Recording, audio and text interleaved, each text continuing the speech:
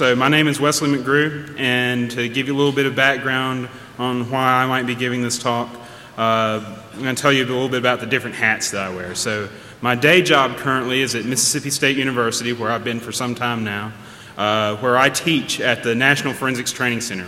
We develop course material and provide free training to anyone affiliated with law enforcement, also wounded veterans that are coming back from Iraq and Afghanistan, to give them skills that are needed to join the workforce in processing digital evidence and computer crime and child pornography and things like that.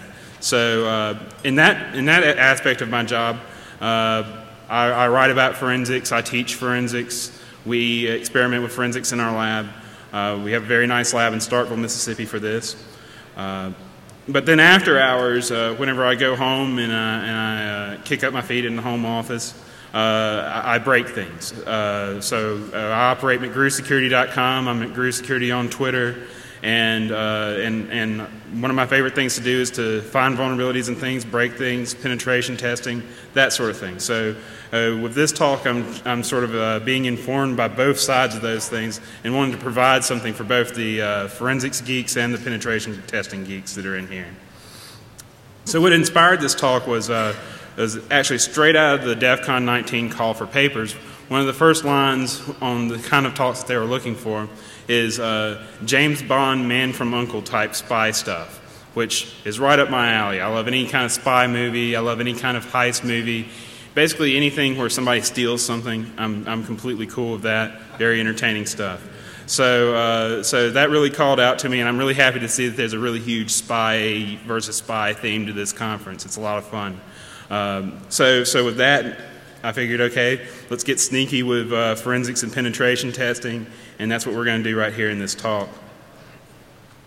So to break it down, when we talk about covert post-exploitation forensics, by covert we mean without the suspect's knowledge or the subject's knowledge. Whoever the target of this forensics is, we want them to be able to just go about their business as normal without really knowing that we're going after them. So as we'll talk about here in a little bit, the whole idea with traditional forensics is somebody comes and takes your stuff. They kick down your door, they haul you off, and they take your stuff.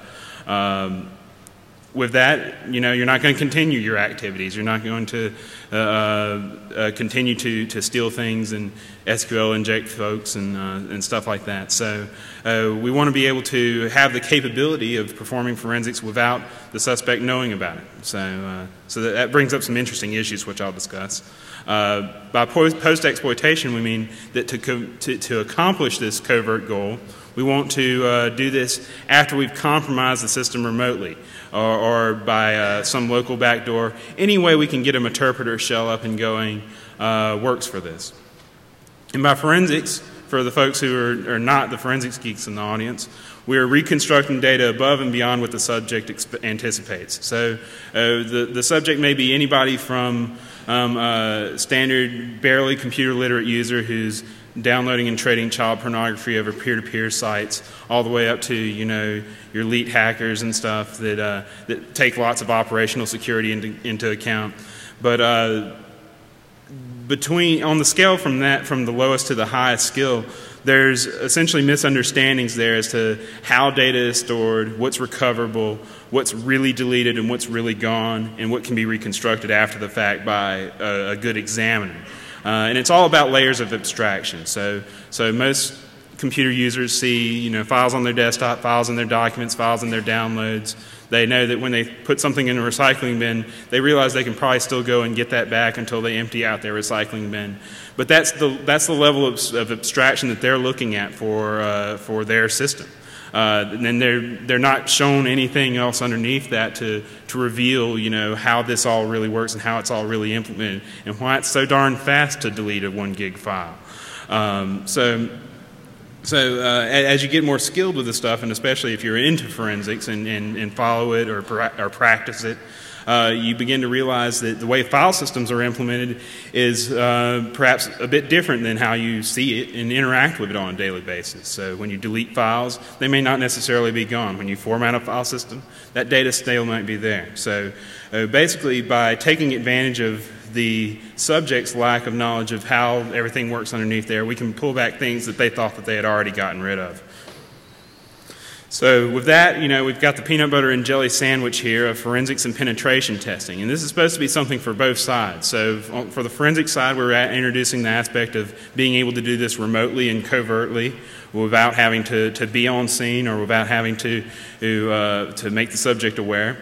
And for the penetration testing side of things, we want to make this a tactic that, or a post-exploitation skill that can be leveraged to gather more information out of every system. So we want to be able to, for every system that we break into at a company, we want to be able to extract more data out of it, more personally identifiable information that may have previously been deleted, more information, old emails and things like that, that may get us into other systems. So on the forensics geek side of things, the implications of this is that we may run into a situation where it's no subject location, no problem. So for the guys that you see running around here with the Guy Fawkes masks on and things like that, they're like, good luck, I'm behind 7 proxies. Well, perhaps if you might want to be very careful about the things that you run from here on out and everything, because something like this may give you away. It may allow people to do forensics on your drives and everything without you knowing about it.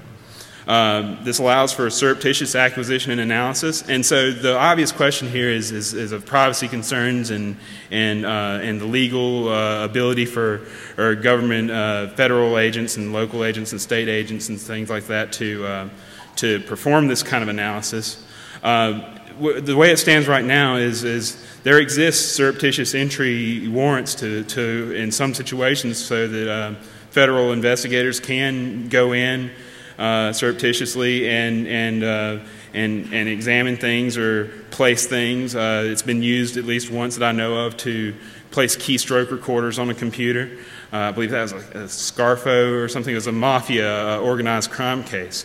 So the legal framework may be there. I'm not a lawyer. I'm barely what you might even consider a federally funded.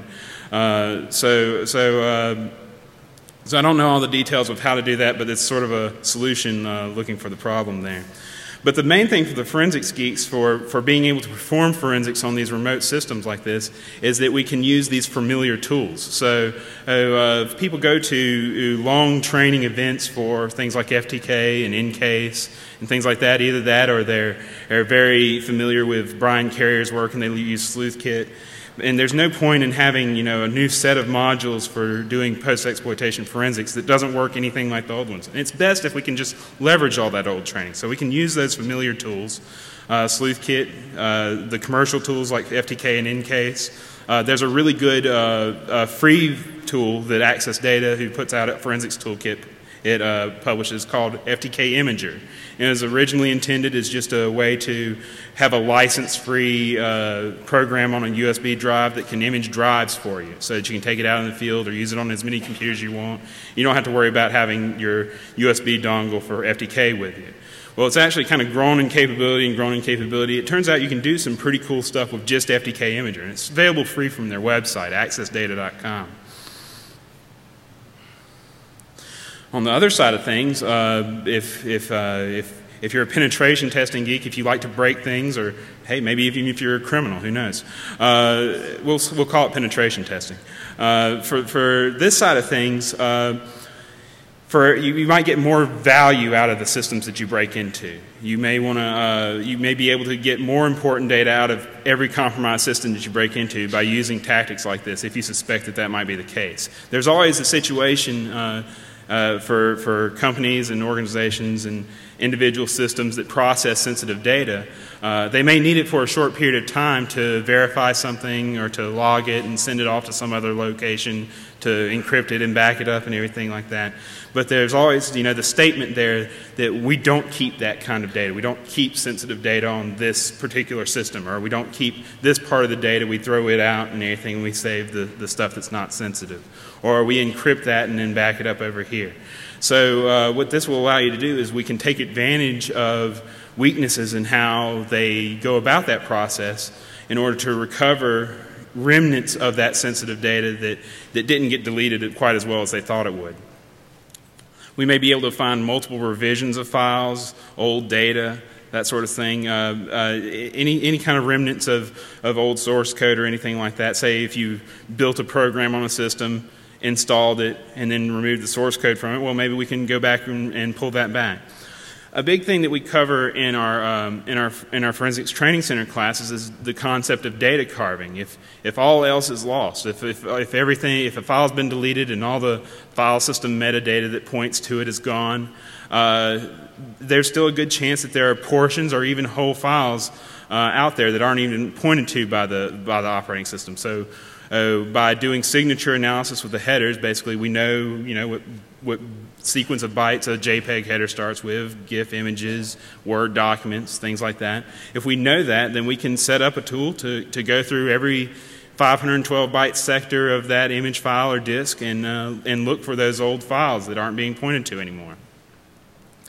One nice thing about the tools that I'm going to discuss here is since we're developing tools that essentially we map the victim's block devices to our local block devices, since we have the capability of doing that, in addition to running off-the-shelf commercial or open source forensics tools, we can also just write our own scripts to manage things. So if you have a script that will go through a file system looking for personally identifiable information with regular expressions for social security numbers or credit card numbers or anything like that, then you can take those scripts that you would run on your local file system and just run it directly against the file system that you've mounted off of a victim's system. And all this is relatively stealthy with some caveats that we'll discuss. But overall, unless the victim is sharp, then it's going to go by pretty smoothly. So the typical forensic examination scenarios that you have right now are hardware seizure. You get a warrant and you go out and you take their stuff, basically. In commercial environments, in enterprise environments, you may have a situation where you have authorized software agents on the endpoint computer. So if I'm a forensic examiner, a forensic investigator for a large company that has, hundreds of machines or thousands of machines, each of those machines may have an in-case agent or an F-response agent on it that allows me to connect to it remotely from my examiner workstation and do some of the same things that we're talking about here, where we're able to look at the block devices directly, recover files, basically perform examinations remotely. The difference in this is that we don't have to have that agent anymore. So remote forensics without having to have the agent, without having to have the click through or sign on user agreement saying, yes, I agree that I may be investigated at any point. Most forensic examinations, if they're not done by taking your stuff, then they're done on site. There are tools for forensic previews. Drives can be quickly hooked up via write blockers, and to allow for the examiner on site to see if there's enough evidence there to warrant taking it with you and going further with it. Sometimes consent is given by the subject, and law enforcement are really good about convincing people to give consent. So a lot of people consent to being searched on their digital evidence, and it can quickly be looked at there. But in all of these cases, the suspect or the subject is aware that they're being investigated. So here we have a situation where that may not necessarily be the case, and take that as you will as being informed. So with the covert remote forensics, we have an unaware subject. As long as it's a vulnerability in Metasploit or something that you can write a Metasploit module for to exploit this system, and it doesn't do crazy things to their desktop while it's doing it, which is the case with most of the stuff. It all works just perfectly fine. You're in, you get the Meterpreter shell. The Meterpreter shell itself has a very low footprint on the system. I'm not sure that it touches any files at all. It has a small memory footprint. It probably depends on the actual vulnerability being used as to the footprint.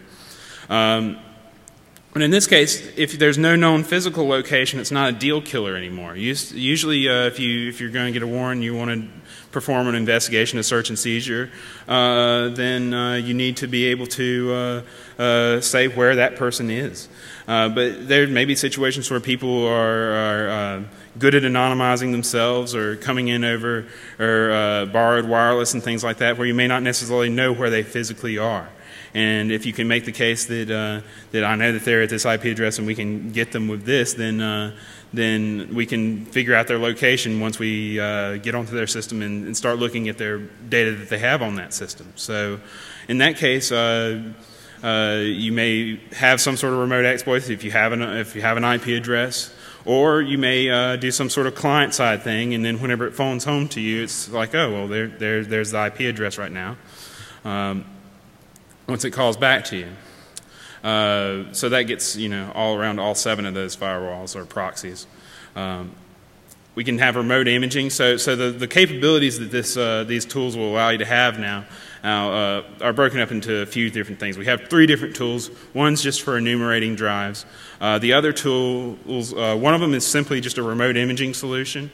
Just the same thing as you would have for a handheld imager or an imaging program like DD on a local computer. This allows you to do essentially the DD process over the network through Meterpreter. But what's really cool is we have remote block device access, so remote physical drives and remote volumes on the victim Windows computers right now just Windows. Remote devices on those computers, we can map those to local devices that we can run any tool we want to on. So this is good for folks who are in intelligence and don't really have to worry about the whole warrant thing. If the NSA wants to talk to me later, they can feel free. I hear they're here hiring. There's penetration testers that are trying to up their post-exploitation game. So if you're a penetration tester and you want to be able to branch out from your systems more, you want to be able to say in your report, we pulled out more data than you normally pull out, this can help you out here.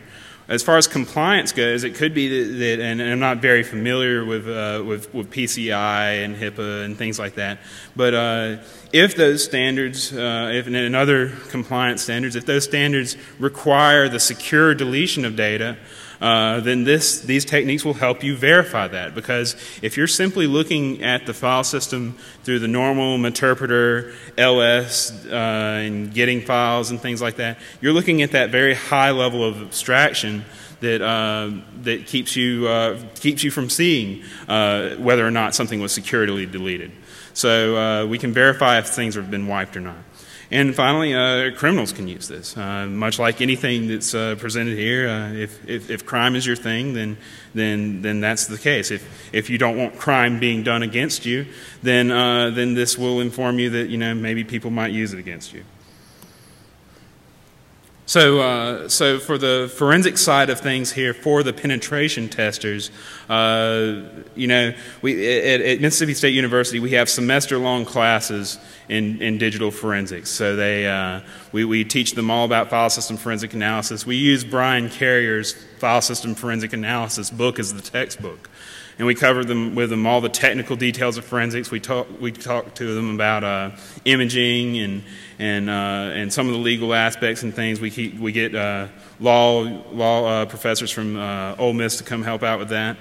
And it's a semester-long class. They have a project where they create cases, mock cases, based on a set of parameters we give them.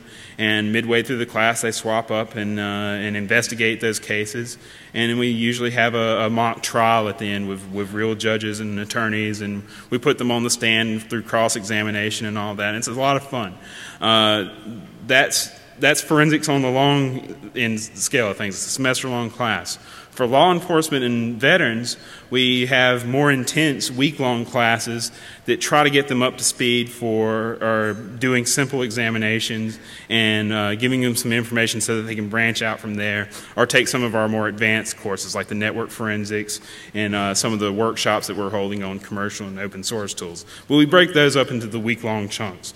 Now, for here at DEFCON, for penetration testers, we have 1 hour, less than 1 hour actually. So to teach y'all about forensics is a little bit different. Now, I would say that most of our law enforcement and veterans are a little bit more motivated to learn than most of our undergraduate students. So I would like to think that the penetration testers who want to make more money off of their penetration tests and want to have better results would be very attentive and willing to do some personal research to get caught up on this. So with file system forensic analysis, we have a whole set of capabilities that are added on that aren't necessarily there with normal tools for looking at file systems like the LS and GET and things like that are built into most exploitation tools. So of course we can get at allocated files, and really that's where it stops with most post-exploitation tools, where we can grab allocated files, and we can do things like that, like forensics on their cookies and their browser history, and grab a copy of their documents folder and things like that. But there's a lot more out there. There's deleted files. So if we delete a file on a file system, then typically either on NTFS, that file record is simply marked as bad. All the information in the file record is still there. All the data that's out on the disk is still there. If we delete a file on the FAT32 file systems, nowadays mostly used on USB drives and things like that, if we do that, then it simply changes the first character of the file name to mark it as being deleted. But all the information about where that is on the disk is still out there. There's a really interesting concept of slack space, where we can essentially grab the little bits and pieces of old files that are kind of sealed in time, sort of like the mosquitoes in amber from Jurassic Park. We can grab out some data on that. I'm going to talk a little bit more detail about that on the next slide. There's completely unallocated space, so eventually Windows may reuse one of those file records that was marked as deleted, as it will tend to do after some time, a surprisingly long time usually. But once that file record is reused, or the disk is reformatted, or there's a partial wipe or something like that, then the data of the file is perhaps still out there on the clusters in the sectors of the disk, and simply nothing's pointing to it. So we're down to data carving. We look for it by signatures, frequency analysis, that sort of thing. And most people have a misunderstanding about the differences between deleting and formatting and wiping. Essentially, if it didn't take very long for you to do it, then it didn't do it very securely. So it takes time to wipe a file. It takes time to reformat a disk before wiping. It'll take a better part of a day usually. And most file systems don't do this by default. And they don't do it by default because, one, it's very slow and it puts wear and tear on the drives and things like that.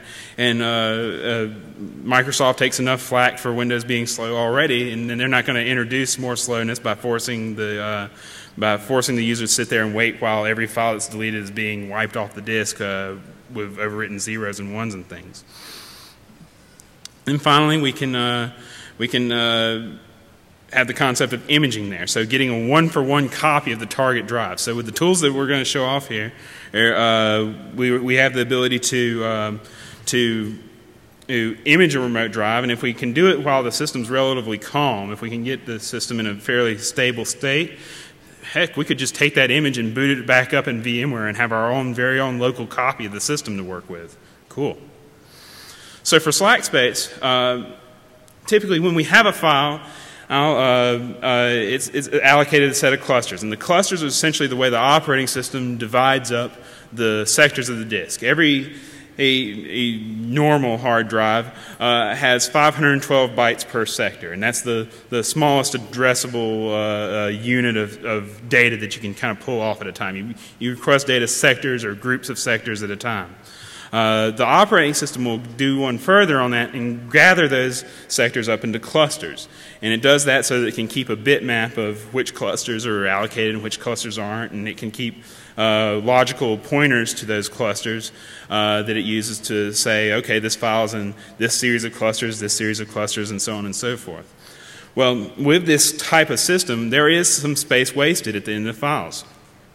If you have a file that does not end on a cluster boundary, then the rest of that cluster is wasted essentially. It's sitting there. It doesn't.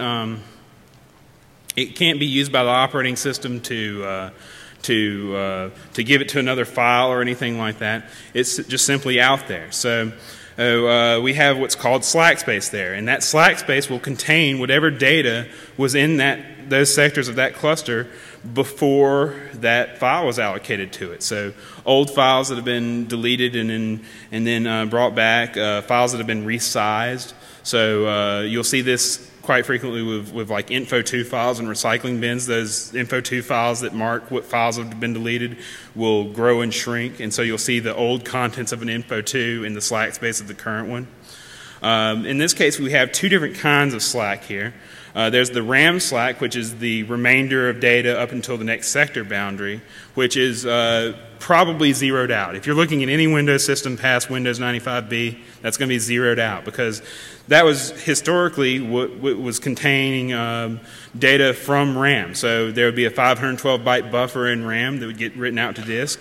And if you're only writing 20 bytes out, if you only put 20 bytes in there, then who knows what's in that rest of that 512-byte buffer. Passwords and crazy stuff from programs in memory. That being a serious privacy concern, Microsoft and most other modern operating systems have it rigged up to zero that out. The remaining sectors in that cluster have the potential goodies. That's old contents of files that are in there, either contents of another version of this file or contents from some other file that was on the disk before. So the question is can we do all this on exploited systems already?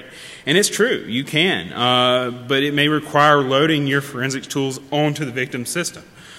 Which would probably work, but there's a problem here is anytime we mess with the file system, anytime we load our forensics tools onto these things, we impact it. We may be overwriting deleted data.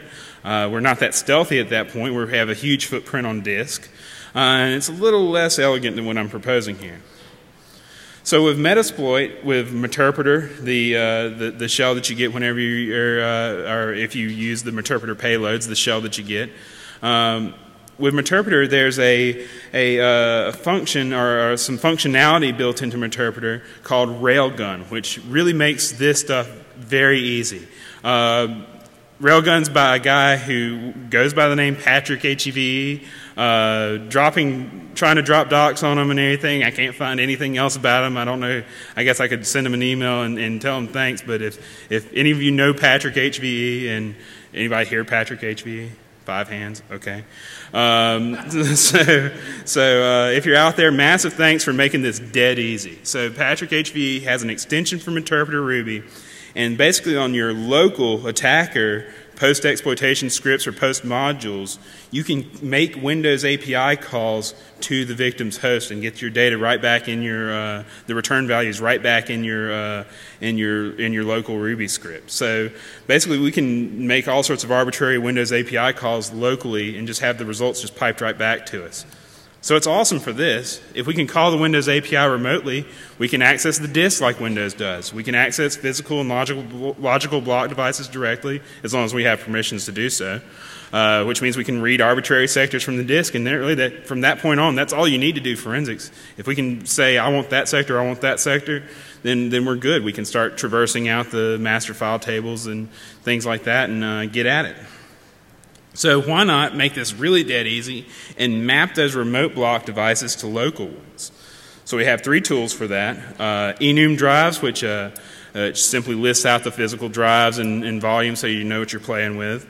There's an imager that does byte-for-byte imaging, hashing, split images, all sorts of things that you would expect out of normal forensics tools.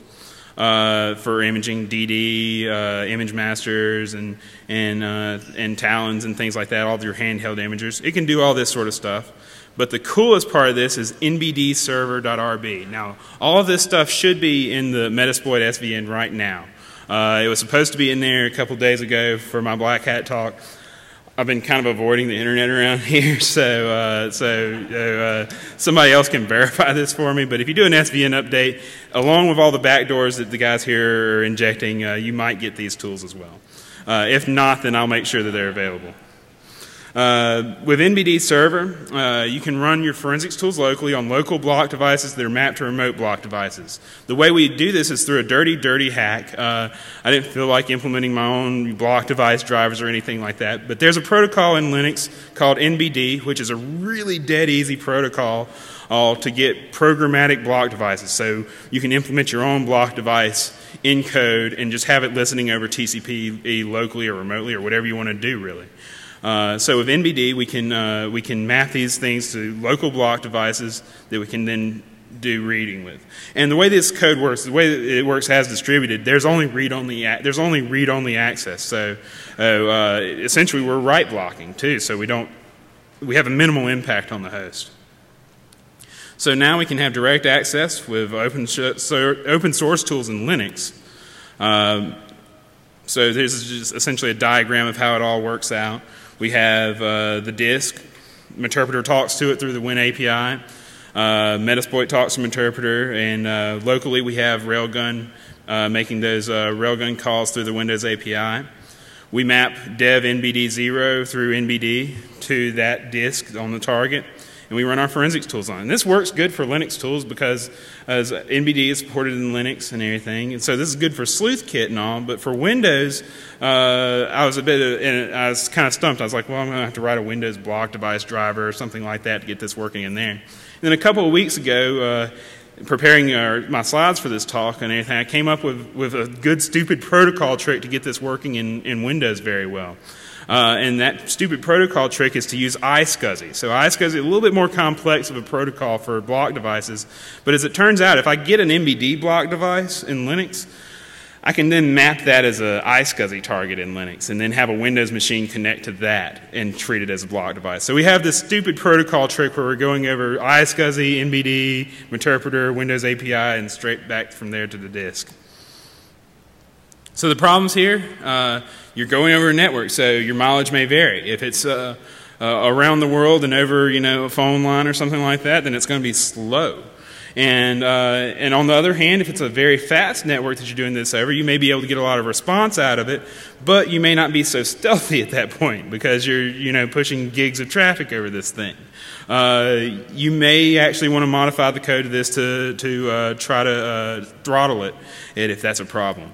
On this, it's possible that there's a good, cleaner cross-platform implementation of this. Maybe instead of using NBD directly in Ruby, we make our own Ruby iSCSI target that we can use. How hard could it be? For the conclusions for this, if you're a pen tester, go out there and wring some more data out of the systems that you break into. If you're a criminal, get caught. But from this, we can build capability for forensic examiners and penetration testers, and we can encourage people to use more secure wiping for their data. And from that, now we're going to roll into our demos real quick, like right here. We're going to see how much of this we can get through. We're going to see if all three of my VMs will behave. If not, then I'll just go back to the ferret. All right. You'll have to forgive me. I have some notes here on exactly how my demo goes. To introduce you to the actors in this demo, we have our victim over here running an unpatched Windows XP Service Pack 3. I'm not on the wireless network right now, so don't even try. This thing is vulnerable to probably who knows how many things in Metasploit. We have our attacker here. Get out of my way, forensics machine. We have our attacker here running Metasploit, which we're going to point at this thing. Metasploit here was updated 18 days ago. Metasploit 4 is out. I didn't want to update on here for fear of breaking my demo. And over here we have a forensics machine running Windows 7. We have Access Data FTK Imager on. So the first thing I'm going to do is I'm going to make sure that my victim didn't hop IP addresses on me. And we should be good. Yep, still sitting there right where I left it, thankfully. No lol-sec images up on it or anything. That's good. All right, so we're going to use, one of my favorite exploits of all time. You ever have a favorite exploit that, just always works? MS08067, that's the one right there. All right. And we're going to set our payload. Let's zoom in a bit here. Oops. Windows, Interpreter, bind TCP. The tab completion sometimes takes a little while. All right, so we set our payload up. We're going to set our remote host. oops, .93.155, right where I left it. And we're going to hit it. And big surprise, not quite 0 day, and we have success. All right, so we're in. Now, any vulnerability would work for this. Any exploit. If you got some 0 day to drop into Metasploit, feel free. Substitute is necessary. I'm keeping all my 0 day. So for this, we're going to run some of these post modules here. We're going to run the, oops. Run post Windows gather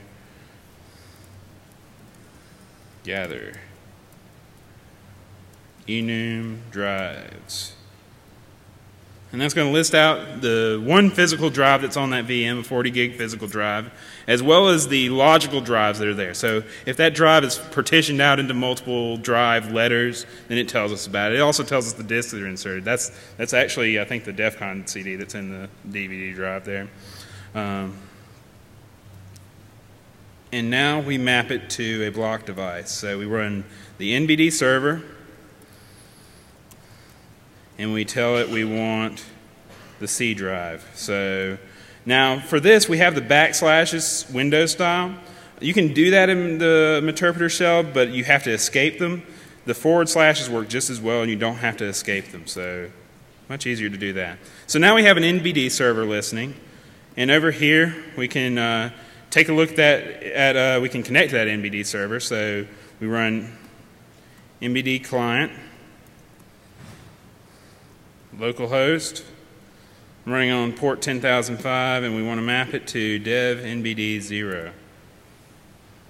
So we've got that mapped, and now we can just take a look at it very quickly and verify that we are indeed looking at an NTFS disk here. So there's your partition boot record. And for my next trick, we're going to mount that device directly. So now we can mount read-only that device to a little mount point that I have here for my victim. And it takes it a moment to do that. So a lot of the stuff that you're doing with the remote forensics like this isn't the fastest stuff in the world. It's not nearly as responsive as working over a normal SATA cable. Some things take longer than others. This mount command took a while and tried to embarrass me during my Black Hat talk. But with that, we can go into our victim and go into his documents and settings. Victim is his username even. He wasn't holding out very high hopes. We can go to his desktop folder, and there is a document full of personally identifiable information. We can, how do I know that? There you go. And if you're, wanting to take cell phone pictures and stuff, don't bother. It's all from fakenamegenerator.com. All right, so now we can run tools all on this device as well, so we can unmount that now. We can run forensic tools like NTFS delete, undelete, which is, normally you'd want to use something like SleuthKit for this, but this is kind of built in and quick and easy. So we can undelete any, let's delete something first. See if it'll work. Actually, let's just try undeleting CSVs. I did delete a CSV that was on here, and we'll see if it finds it. If it doesn't, we'll just move on.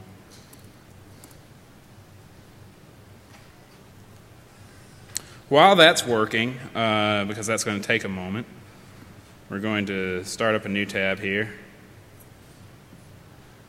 and start showing you the iSCSI capabilities here.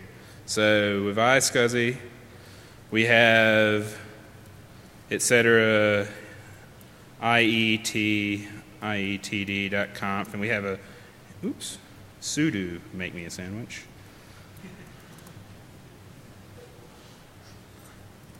Attacker. So here we have this block device mapped to an iSCSI target.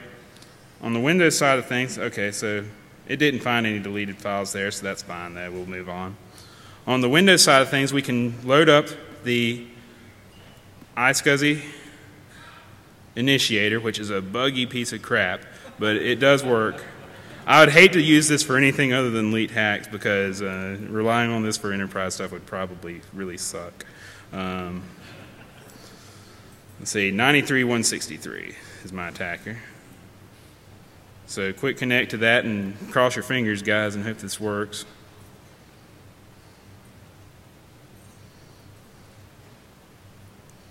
Ooh. Oh, I need to start the iSCSI service. That would help. Init.d, iSCSI, start. All right, now we should be cooking with gas. 168.93.163.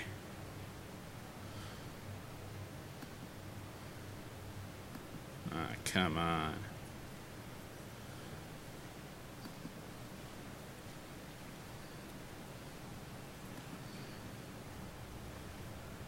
Connection failed. Let's start that up again. We'll give it one more chance here and then we'll call it a wash. Make sure my IP address hasn't hopped over here. Oh, 164, you little bastard. Sneaky, just a moving target there. So here we are, we're connected. So now we have a block device that we can use an FTK imager or any of your favorite forensics tools at this point.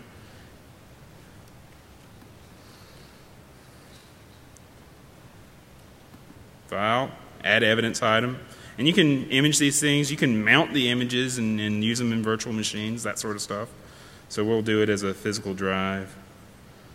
And point it to physical drive 1, which is the virtual disk over iSCSI, moving over interpreter, moving over a million other protocols. And it takes this dandy time loading up, but it's a miracle it even works.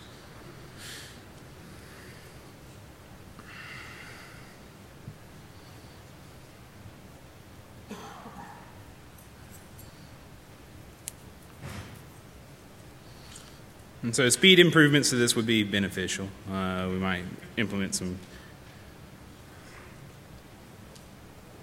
not chaining iSCSI and NBD would probably help matters. Oh, good. FTK imager not responding now. Oh, here it comes back. Just had to take its time. So now we have the physical drive here. We can navigate around this thing. We can look at unallocated space. We can run various and sundry undelete tools and any kind of scripts you have and get all the nice emails that they deleted. So with that, that basically concludes my talk. We're going to be moving over to the question and answer room 2, which is approximately 4 or 5 miles around this whole thing. And I'll answer any questions there. Thank you.